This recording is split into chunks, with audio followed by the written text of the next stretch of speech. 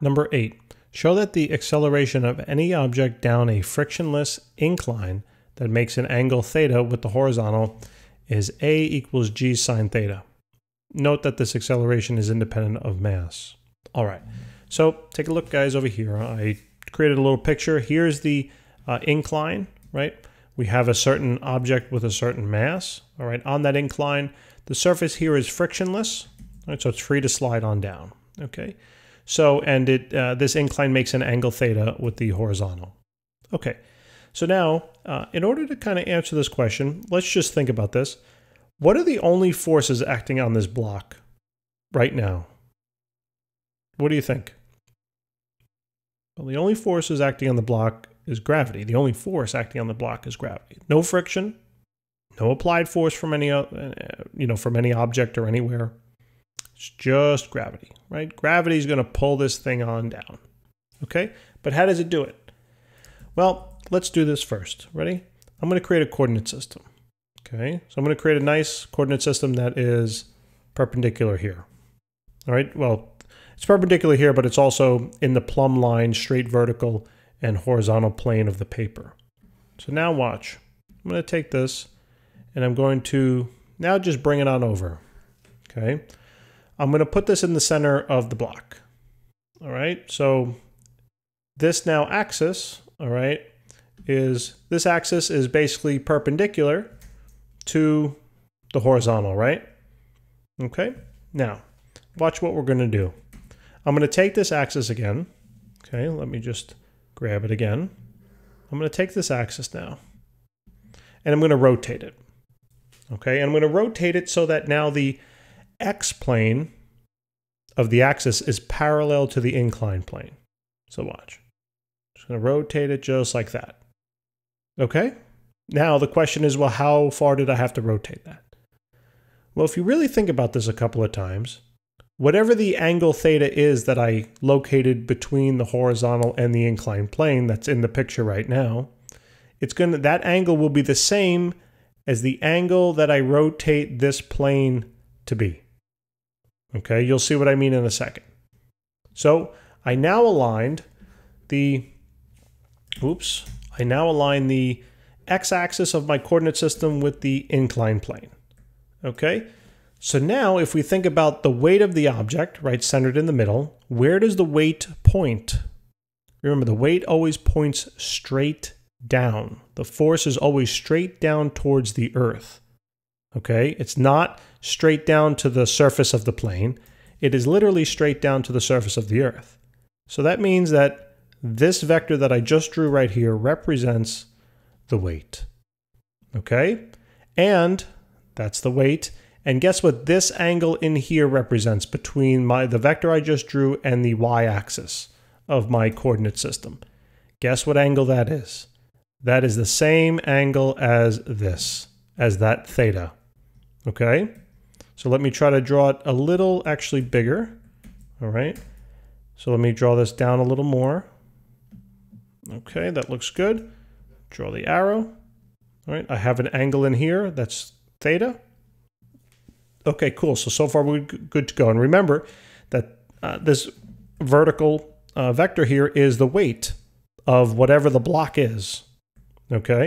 And remember, weight is simply W is equal to mg. All right? So now here's the thing. Now since I align my axis so that the x-axis here of my plane is parallel to the plane of the inclined plane, all right, we know that the motion of this block will slide down in exactly this direction, right? It's going to slide down in exactly that direction. Well, it's a little angled. That's a little worse, but you guys get the idea. It's going to slide down in that direction. So I'll call that the x direction. Now that's what I need to find. I need to find some forces in that x direction. Now the only vector that I have in this problem is, again, this weight vector. But that's in two of the planes, right? If this is the x-axis, I should color it. If this is the x-axis and this is the y-axis, isn't this vector in both the x and the y? Yeah, it is. What is the pure x component of that vector? Well, that would be this, my friends. That would be this side right there that I just drew in black. Okay, this side, look, it creates a triangle. That is f, I'll call it f sub x for now.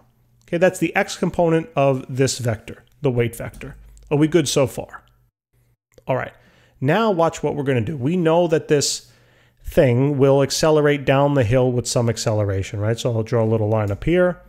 I'll just label this A, and we don't know what it is, okay?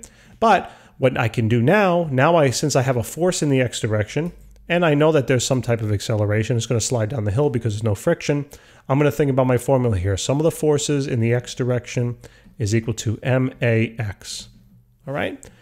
So sum of the force in the x. What's the only force in the x here? There's only one, right? The one I drew here in black. Okay, and I labeled that just f sub x, right? So the force in the x direction here, that's the only force in the x direction, is equal to max. All right, so we're good so far. Now here's the question. This does not look like this yet, right? So we need to turn it into this somehow.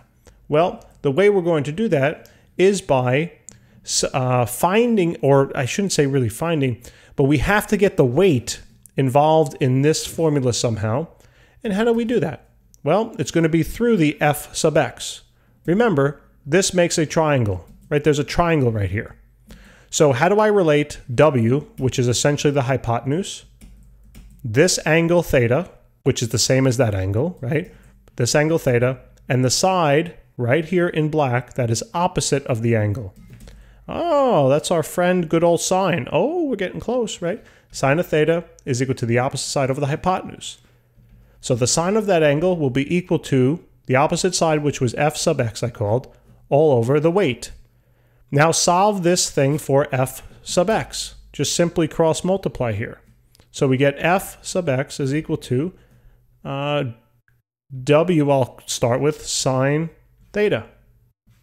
So guess what I can do now? I can now take this thing and plug it in for f sub x here. So now let's see what we get. W sine of theta is equal to max. All right, well, we got sine theta, but it still doesn't look the same. Okay, well, maybe let's expand the w. What does the w represent? It represents the weight. How do you calculate weight? Well, don't we calculate it with mg? Isn't that what I wrote up here? So guess what I'm going to do now, guys? I'm going to take the mg and substitute it on in for w. Now, let's see what we have. Mg sine of theta is equal to max. What can you do with the masses? You can cancel them. There they go. They went bye-bye. Now what do we have? Well, now we have a sub x is equal to g sine theta. Oh my goodness gracious. Great balls of fire. There it is. We found what we were looking for. All right. So guys, hope this helped. Please remember to subscribe. Thank you so much for tuning in. I really, really do appreciate it. And if there's anyone else that, could use help with these questions or whatnot, please tell them to check out our channel. That would be much appreciated. Thank you so very much.